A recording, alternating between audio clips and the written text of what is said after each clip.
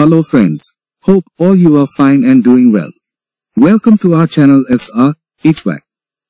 In today's video, we will be dive into VRF air conditioning systems to give you all the essential information you need to know. From how VRF systems work to their benefits and key features. This guide will help you understand everything about VRF air conditioning technology. Whether you're a homeowner, business owner, or HVAC professional, this video will provide valuable insights into VRF air conditioning systems. Watch now to learn more. Make sure to subscribe to our channel and hit the notification bell so you never miss an update on the latest industry insights, tips, and tutorials. We are committed to helping you achieve your goals. Contents. 1. Introduction to VRV and VFR system. 2. How VRV and VRF system works. 3. Types of VRV and VRF system. 4. VRV/VRF advantages. Let's start with the number 1. Introduction to VRV and VRF system. Variable refrigerant volume, also known as variable refrigerant flow, are two different terms for the same technology. Because VRV is a trademark of Daikin Industries Limited, all other companies that use this technology refer to it as a VRF system. VRV is an HVAC technology invented by Daikin Industries Limited in 1982. It is also called as multi-split type air condition because with one outdoor, you can use multiple indoor unit.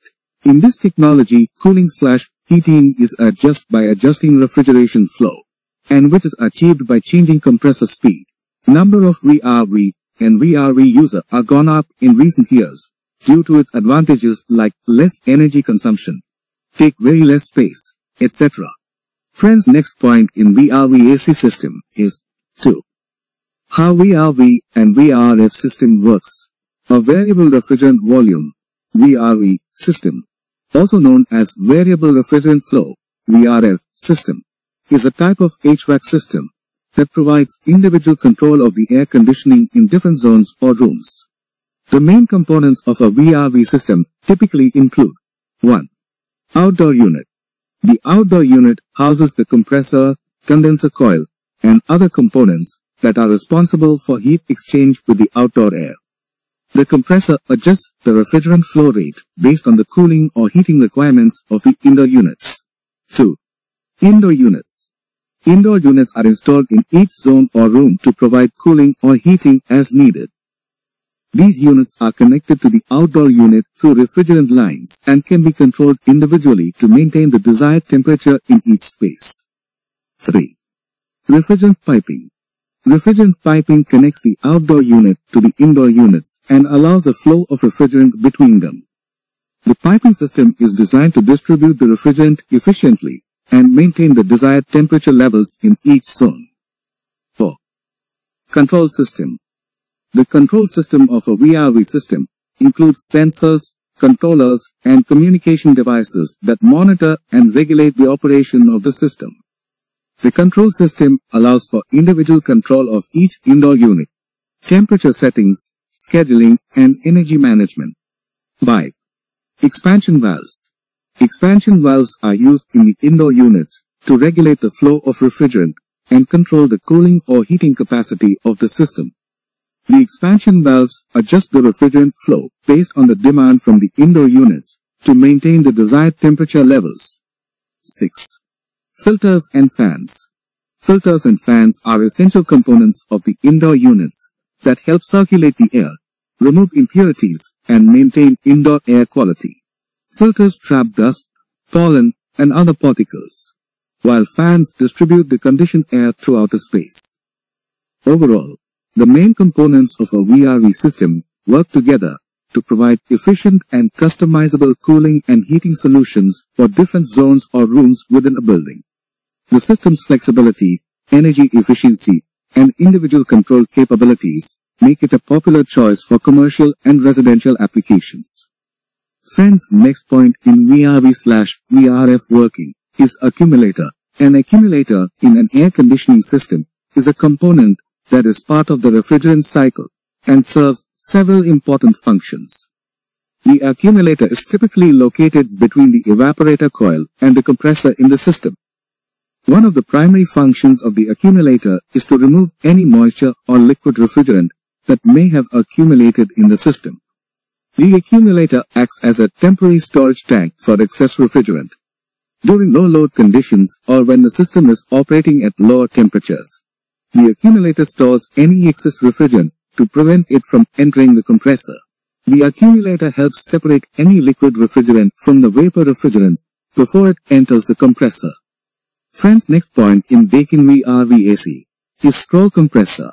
A scroll compressor is a type of compressor commonly used in air conditioning systems due to its efficiency, reliability, and quiet operation. A scroll compressor consists of two spiral-shaped scrolls, one fixed and one orbiting. The fixed scroll remains stationary, while the orbiting scroll moves in a circular motion. As the orbiting scroll moves, it creates a series of gas pockets that gradually decrease in size, compressing the refrigerant gas. Scroll compressors are known for their high efficiency levels due to the continuous compression process and minimal internal leakage. Friends, next point in VRV/VRF working is types of VRV systems. 1. Cooling only system. 2. Heat pump systems. 3. Heat recovery system. A cooling only system is a type of HVAC system that is designed specifically for providing cooling comfort without the ability to provide heating. These systems are ideal for buildings or spaces where cooling is the primary requirement, such as in hot climates or in areas where heating is not necessary. Heat pump VRV systems are capable of providing both heating and cooling functions using the same equipment. This type of system is versatile and energy efficient, making it suitable for a wide range of applications. Heat recovery VRV systems have the ability to recover waste heat from one zone and redistribute it to another zone that requires heating. This simultaneous heating and cooling capability enhances energy efficiency and comfort levels in the building. Friends, next point in what is VRV/VRF air conditioning is VRV and VRF advantages. VRV, variable refrigerant volume, and VRF, variable refrigerant flow systems are advanced HVAC technologies that offer several key benefits for commercial and residential buildings. Some of the key benefits include 1. Energy efficiency. VRV and VRF systems are highly energy efficient, as they can adjust the refrigerant flow based on the heating or cooling requirements of different zones within a building. This results in lower energy consumption and reduced utility costs. 2. Individual zone control. These systems allow for individual control of temperature settings in different zones or rooms, providing personalized comfort for occupants. This zoning capability helps optimize energy usage and enhances overall comfort levels. 3. Quiet operation.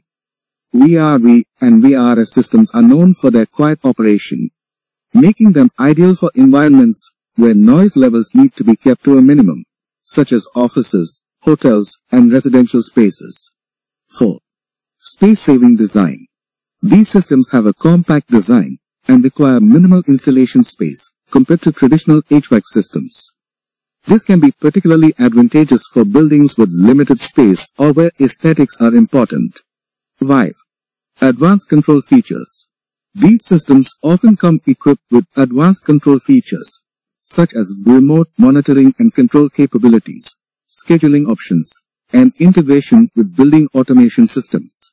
This allows for efficient operation and maintenance of the HVAC system. Friends, if you found this video helpful, don't forget to give it a thumbs up and hit that subscribe button. We have a lot more informative content coming your way. Thanks for watching and see you in the next one.